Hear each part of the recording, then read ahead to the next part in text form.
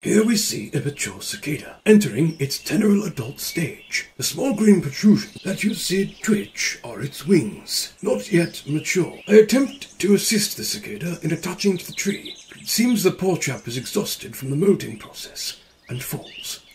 Luckily, it lands on the grass, as its exoskeleton is currently soft and quite vulnerable. Over the next few days, the skin will harden and the wings will fill with water, becoming functional. Once they have fully matured, cicadas will begin making their well-known buzz to attract a mate.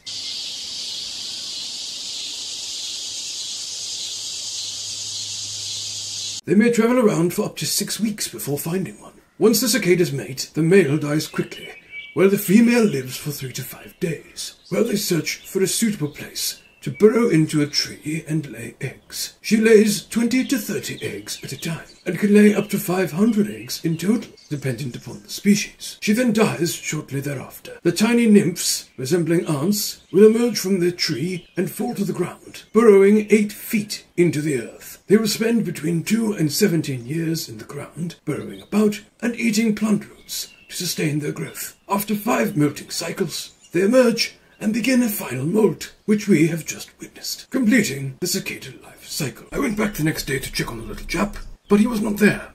Hopefully he's not been eaten by a bird. But that is the cycle of nature.